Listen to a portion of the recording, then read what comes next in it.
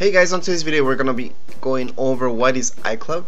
So first of all, to activate your iCloud on your phone or your iPad, iPod Touch, all you have to go into settings. Under settings, just go under iCloud and you will see this. Just make sure all these things are turned on, okay, whichever things you want to back up. Now, where do all these things back up? Well, they back up on iTunes and also on the cloud. So you can access that just by going to your web browser. So whether you have a Mac computer or a Windows, you can always go into any web browser such as Safari, Firefox, Chrome. You can type up here iCloud.com.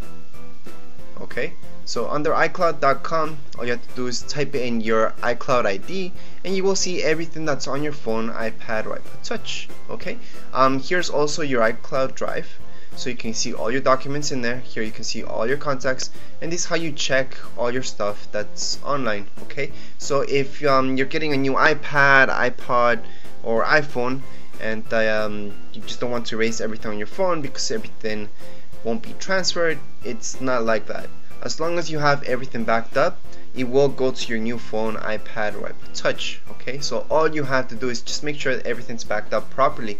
Now, to make sure everything's backed up properly, of course you can go to your browser and check all these out. If your photos are there, all your documents, your iCloud Drive, for example. You can also put pictures there just in case.